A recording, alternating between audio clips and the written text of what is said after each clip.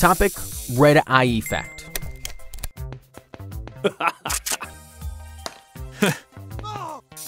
Why do my eyes glow red in photos? Because there is a devil hidden in you. Oh, stop bluffing. Alright, I'll explain. It happens because of blood vessels in our eyes and pupil. Pupil is a small opening whose size is adjusted by the circular muscle called iris. In bright light, the iris contracts, making the pupil smaller, thus allowing less light to enter into our eyes. In dark, the iris relaxes, making the pupil larger, thus allowing more light to enter and also exposing the blood vessels in our eyes. Hence, when we take a photo in such a dark environment, the flash of light from the camera floods into our eyes at once. Some of this light gets reflected from the blood vessels onto the camera before our iris can contract, making our eyes glow red in photos. Topic: pressure. Why does popcorn pop? Because popcorn is a pop dancer. Nah. Oh. There are a variety of corns such as field corn, sweet corn, and popcorn. Oh. However, popcorn is the only corn that pops. Huh? Why? Does it have some magical powers? No. Oh. There are 3 things in a popcorn seed or kernel that work together to form a perfect popcorn. Those are an impermeable shell called pericarp, right water content, and starch. When we heat popcorn kernels, the water inside them forms steam and starts to expand, while the starch turns into a gel-like substance. Being enclosed, the expanding steam applies pressure on the shells. Eventually, when the shells cannot hold the pressure, they burst open, releasing the steam and gel. When this gel comes in contact with air, it rapidly solidifies, forming fluffy popcorn. Topic: human nose. Why does spicy food make your nose run? Because it is not that strong to make me run. Nah. Huh? Our nose consists of tiny hair and a sticky substance called mucus. Can I use this mucus to stick my broken vase? Ooh, gross. Please don't do that and listen. During breathing, the hair and mucus trap harmful substances, thus prohibiting them from entering deep inside the body. Now, spicy food items like chili, mustard, horseradish, and wasabi contain chemicals called capsaicin and allyl isothiocyanate. When we eat such food items, the capsaicin and allyl isothiocyanate travel through the pharynx and reach our nose. Here, the chemicals activate the heat-sensing receptors, thus causing inflammation in our nose and irritation of the mucus. Hence, as a defense mechanism, more mucus is produced in our nose to get rid of these chemicals, thus making our nose run. Topic: ignition temperature. Why is it easier to burn dry leaves but not green leaves? Because it is easier to spell dry than green. Nah. It is because of ignition temperature. Ignition temperature is the lowest temperature at which a combustible substance starts burning. Now, green leaves have moisture or water in them. Wow! So I can use them as water balloons? Please listen. Water has a property of absorbing a huge amount of heat before evaporating. Hence, when we try to burn green leaves, a large amount of heat is required to first evaporate the water and then to reach the ignition temperature of leaves, thus not allowing the leaves to catch fire easily. However, dry leaves don't have water in them, hence they don't need much heat, making them burn easily. Topic: thermoregulation. Why do we sweat? It is a natural way of our body to take a bath. Nah. Sweating helps in thermoregulation.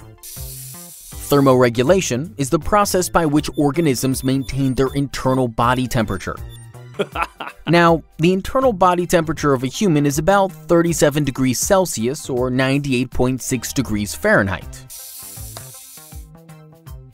Our enzymes and hormones work best at this temperature. Hence, thermoregulation is very important for us. Well, if you ask my opinion, chocolate syrup is very important for me. Just listen. On a sunny day or during exercise, when our body temperature increases, our sweat glands produce sweat. This sweat is about 99% water. Water is a very good heat absorbent. It absorbs much of our body heat and evaporates into the atmosphere, helping us lose heat and thus maintaining our body temperature. Topic: forced vibrations. Why does a guitar have a hollow box? To keep closed while traveling. Not at all. Huh? Wait, I'll explain. Whenever we strike an object, it vibrates. Sometimes these vibrations influence other objects to vibrate. The vibrations which take place under the influence of an external periodic force are called forced vibrations. So whenever I see delicious food, my stomach starts to vibrate. Is this a type of forced vibration? Please concentrate. A guitar has a hollow box which holds quite a huge volume of air. Now, when we strike its string, it starts to vibrate. These vibrations influence the air in the hollow box, producing forced vibrations in them.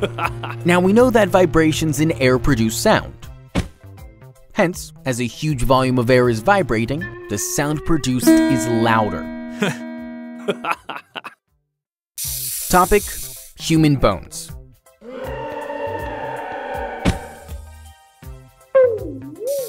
How does a bone heal? Simple. By a bandage. Nah. Bones are one of the most important parts of our body. They not only provide structural support, but also produce red blood cells. What? Our bones produce red blood cells? Absolutely. Hence, when we crack or break a bone, it is very important to heal it. In the healing process, cells called chondrocytes produce collagen, which forms cartilage. This cartilage bridges the gap between the broken bones, thus producing a soft callus. Then, special cells called osteoblasts create a hard bony callus using collagen and minerals like calcium and phosphorus, thus forming our new bone. However, this new bone is irregular in shape. Hence, cells called osteoclasts start remodeling the bone, resulting in the formation of bones similar to the original shape. Topic: human tears. Why do onions make you cry? 'Cause they cannot crack a joke. No. Onions consist of amino acid sulfoxides. When we cut an onion, millions of onion cells rupture, releasing the amino acid sulfoxides along with some special enzyme. These special enzymes react with amino acid sulfoxides to form a chemical called syn-propanethiol S-oxide. This chemical is volatile. That is, it easily evaporates at normal temperature, forming a gas. When this gas reaches our eyes, it reacts with the substance that keeps our eyes lubricated and forms mild sulfuric acid. What? An acid in my eyes? Absolutely. This sulfuric acid gives us a burning sensation. Now, in order to wash off this acid, our lacrimal glands produce a disinfecting liquid. But when our eyes cannot hold any extra amount of disinfecting liquid, it starts to fall down, making us cry. Topic: distillation. Is distilled water safe to drink? How would I know?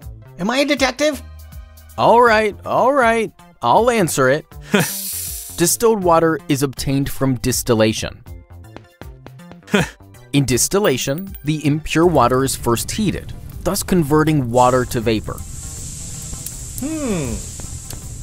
Then this vapor is condensed by cooling, hence converting vapor back to liquid water.